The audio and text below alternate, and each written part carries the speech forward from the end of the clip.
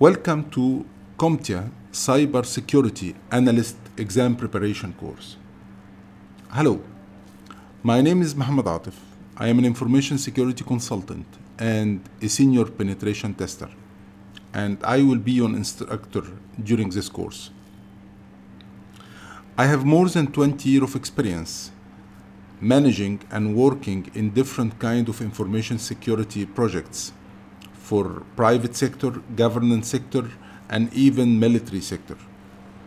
And I have 16 courses published on different platforms in information security and ethical hacking and penetration testing projects. Most of them are bestseller courses with more than 40,000 students enrolled in those courses.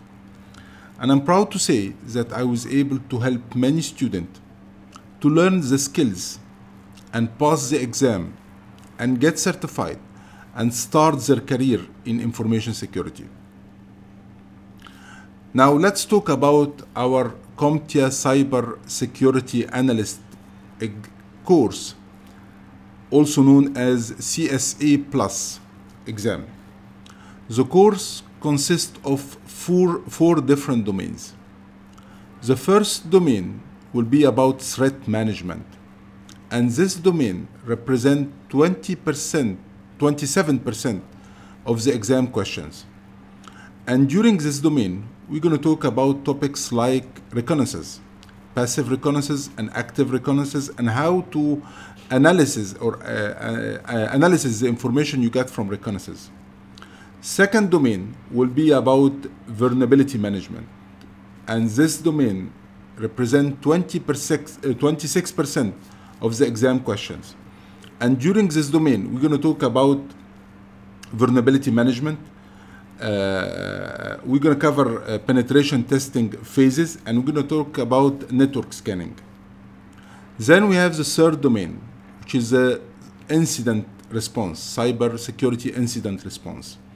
And this domain represents 23% of the exam questions. And during this domain, we're going to cover topics like incident management. And we're going to cover topics like forensic analysis and impact analysis. The fourth and final domain will be about security architectures. And actually, this is a very, very important domain. It represents 24% of the exam questions. But it covers things like best practice, policy and procedures and guideline and baseline.